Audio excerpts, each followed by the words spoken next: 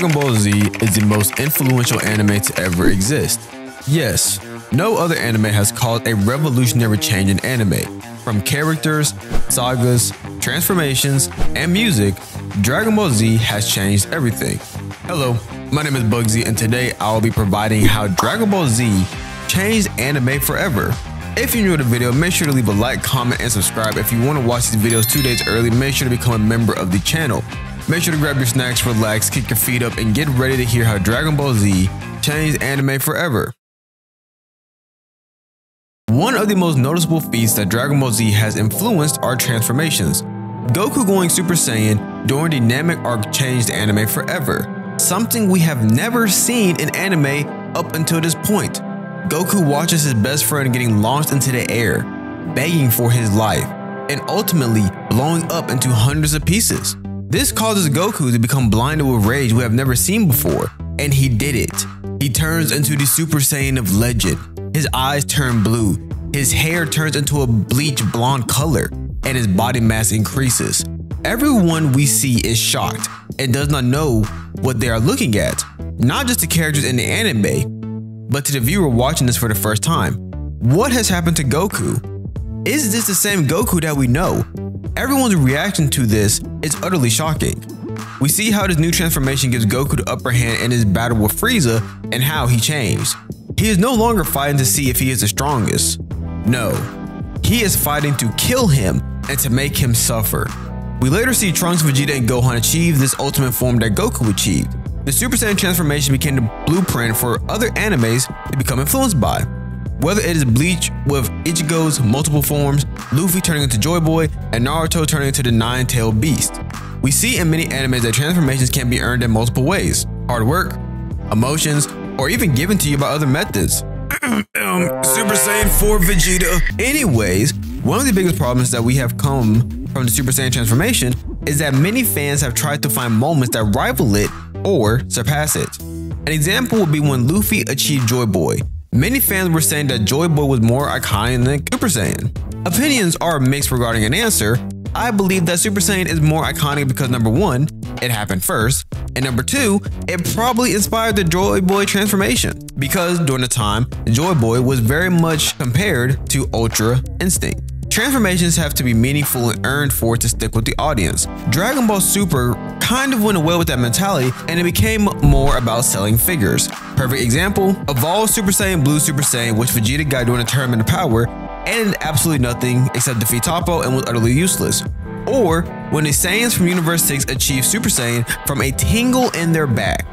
Yes, till this day, I have not gone over that and still believe it is a poor reason to give such an important transformation. Also, when we did see Kale achieve the legendary Super Saiyan transformation, I thought that was also very lame, and it was exactly Z Broly except they didn't. You know what? We're not even going to get into that. Let's get back to the video. Simply put, it was a transformation that had to happen since Goku achieved Ultra Instinct, and this is in relation to Evolved Super Saiyan Blue Super Saiyan. Regardless, transformations are one of the most influential aspects that Dragon Ball Z created, which has influenced the rest of the genre. Dragon Ball Z has some of the best choreographed fights in all of anime. Every single fight is fast and impactful. From a viewer's standpoint, there are multiple times when you can feel the punch or action through the screen. One thing that Akira Toriyama and the animation teams did an excellent job with is having us, the viewers, see the fights through the eyes of the characters. When we first see the Saiyans invade Earth and Gohan is struggling watching Yamcha and the Cybermen fight, they are moving so fast it looks like lines on a piece of paper. An example of feeling action through the screen would be from the Saiyan saga between Raditz and Gohan. When Gohan headbutted Raditz, we can see and feel the damage that was done to him. The impact frames that are shown in the manga and anime are done amazingly. We see the impact between Goku and Piccolo versus Raditz, but they are nowhere near as aggressive as when Gohan attacks. While the fight scenes have been known to take an ungodly amount of episodes, all of them are done so well. The fights never seem sluggish or even slow, which makes it amazing to look at. Along with fantastic animation, Dragon Ball Z fights are some of the best. This has remained consistent from OG Dragon Ball all the way through Dragon Ball Z and even some parts of Dragon Ball Super. Even the smallest fights were done phenomenally. Also, just to throw this in about Dragon Ball Z, the Android 17 versus Piccolo fight is not underrated because everybody and their mom has said how that fight is underrated. Therefore, it cannot be underrated. Even though the smallest fights are done phenomenally, we see how well it looks when it comes to ki blast and even beam struggles in the anime. The screen shaking, the music, the zoom-in effects, the shock on the character's face amplify the moments tremendously. Vegeta's first final flash is a perfect example of a final move being epic. Trunks, Krillin, and Cell both look shocked and do not know what is going to happen. The screen is shaking violently, Hell's Bells is playing in the background, and we hear Vegeta's gritty voice yell "Final Flash." This is done in a lot of animes and could definitely be inspired from Dragon Ball Z. There are many American movies that have been inspired by action sequences from Dragon Ball Z. Some of the Rocky movies have certain fight scenes from Dragon Ball Z implemented. Even the iconic Kamehameha is seen in multiple animes, video games, and movie scenes because of how legendary it is. Many older animes and modern animes have done an excellent job with impact frames and involving the fight scene. There are some people who hate when a character gives a monologue during a fight scene. However, that is what leads to the climax. An example is Vegeta. Whenever Vegeta gives an epic speech, then does a final flash or a Gallic Gun, it adds an extra level of intensity. Ideally, this would be considered a rising action leading up to the climax. A perfect example of a motivational speech leading to an incredible fight is Attack on Titan. Erwin gave one of the greatest anime speeches of all time and led the charge against the Beast Titan. The speech gave the fight scene so much more intensity and epicness that without the speech may not have had. Akira Toriyama has done an excellent job of character arcs in Dragon Ball Z that have transcended through time. Vegeta has and will always be a character with one of the greatest character arcs of all time. Many characters in anime go through an evil to hero pipeline. A popular main character that does not go through an evil to hero pipeline is Spike Spiegel. Spike Spiegel is one of the coolest main characters simply based on his character. Cool, nonchalant, badass, and cool one-liners.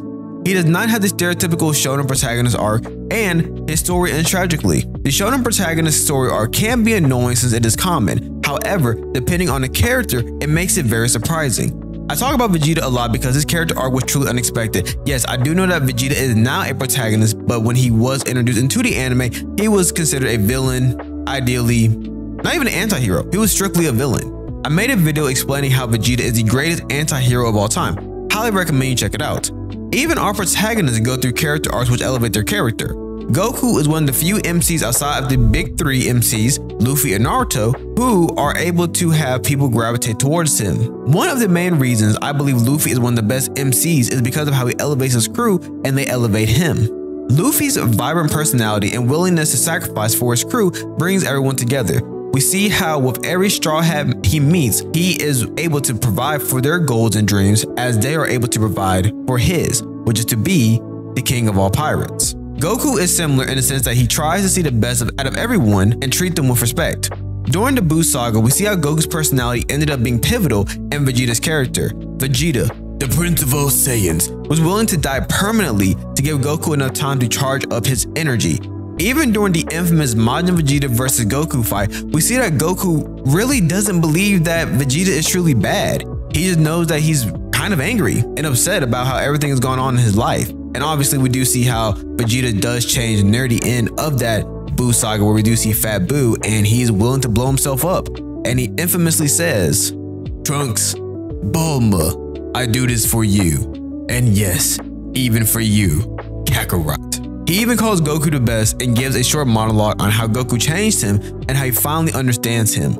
We see how Goku enjoys fighting strong opponents, which is a key word here. I say opponents because he never truly views them as enemies unless proven otherwise. Yamcha, Puar, Chaozu, Tien, Piccolo, Vegeta, all of these characters were considered opponents and eventually became friends of Goku. A beautiful aspect of Dragon Ball Z in some anime is finishing the anime and looking back at the development of certain characters. Yes, we all talk about Vegeta, but let's talk about Goku. Goku has had a phenomenal character arc since his origin in Dragon Ball. Seeing Goku go from a young naive boy into a mature man with a family is fantastic.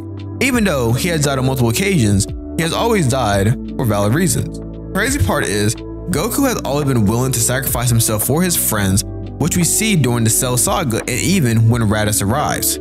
Yes, I know Dragon Ball Z fans dislike Gohan's character development and feel like he's regressed, but I disagree and might end up making a video regarding him. Let me know if you like a video about Son Gohan. Expanding on the character development in Dragon Ball Z, let's talk about the music that elevates the character and the anime as a whole. The original Dragon Ball Z score was done by Shunsuke Kikuchi, which was absolutely brilliant. While many Americans loved the Bruce Falconer score, which we soon learned he plagiarized much of the music and only had a few scores that are good, Kikuchi's scores has transcended through time. RP Shunsuke Kikuchi, may he rest in paradise with Akira Toriyama. Kikuchi Sensei did a fantastic job at elevating every scene in Dragon Ball Z. Whether it was a fighting scene or a laid-back scene, the music fit the mood perfectly. While many people, especially Americans, love Cell's theme, Vegeta's Hell's Bells theme, and many other themes, both versions serve a great purpose. Hearing the Japanese version of Super Saiyan 2 Gohan transformation is just as epic as the English version. While the English version gives me goosebumps and chills, the Japanese version gets me excited to see the pain that Gohan is going to put on Cell. Another theme that I want to talk about is Vegeta's Hell's Bells theme. The theme gives Vegeta a menacing aura. You immediately get this feeling of evil surrounding the air, mainly due to the speech that follows when the theme is played. The viewer immediately knows that Vegeta is going to give an epic speech or have an epic 5 minutes before he gets folded like an omelet.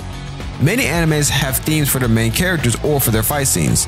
Samurai Champloo and Cowboy Bebop are perfect examples of animes which mastered their score. Samurai Champloo's score, composed by Fat John, Force of Nature, and Nujabes, may he rest in peace, and Cowboy Bebop, which was composed by Yoko Kono and Seatbelts. The element of jazz and hip-hop into a samurai-type anime and a space cowboy is the perfect combination. When the conversation of Samurai Champloo and Cowboy Bebop is brought up, many people immediately bring up the score as a reason to watch the anime, which is important for non-anime fans because it finds a common ground on why to watch the anime. With the combination of great score plus animation and story, it equals a new anime fan. Dragon Ball Z has the same effect when showing certain scenes from the anime. No matter if you're a fan of this show or not, everyone gets excited once they hear Super Saiyan 2 Gohan's theme, Cell's theme, or Vegeta's theme. Music is important to the anime, and Dragon Ball Z did a phenomenal score, which in my opinion influenced later animes to focus on the score and create amazing character themed music. To conclude, I believe that Dragon Ball Z has a positive effect on the world of anime. Dragon Ball Z will always be considered the grandfather of the big three. Without Dragon Ball Z, the big three would not exist, and many of your favorite animes would more than likely not exist. Do I believe that every anime has some influence from Dragon Ball Z? Yes, I genuinely do. Am I saying that Dragon Ball Z is the best anime to exist? Yes, it is. It is my favorite. However, it probably is not for a majority of people. But to sit and say that Dragon Ball Z did not influence the world of anime is incorrect. Regardless if you find Dragon Ball Z to be peak fiction or possibly one of the more overrated animes, the respect for the anime must be there. Dragon Ball Z not only impacted the world of anime, but the world outside of it. Many people started their content creation journey, workout journey, and follow their goals because of this anime. In fact, when you see a lot of people who go to the gym and wear anime clothes, or just people in general who go to the gym, if they do watch anime, they will all tell you that it is because of Goku. Dragon Ball Z changed my life, not just from an anime perspective, but from a real world perspective as well. Let me know in the comment section if you believe that Dragon Ball Z changed anime. If not, do you think there's another anime that has impacted the genre? Bleach, One Piece, or even Naruto? My name is Bugsy, and I hope you enjoyed the video and had a fantastic day. Make sure to leave a like, comment, and subscribe on the video. Peace out.